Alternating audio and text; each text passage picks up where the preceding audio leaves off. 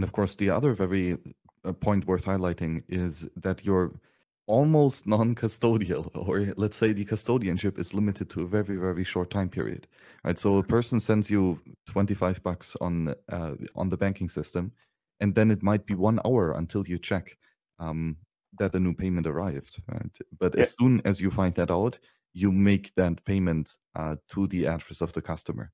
So you basically only have an account system for roughly that 1 hour.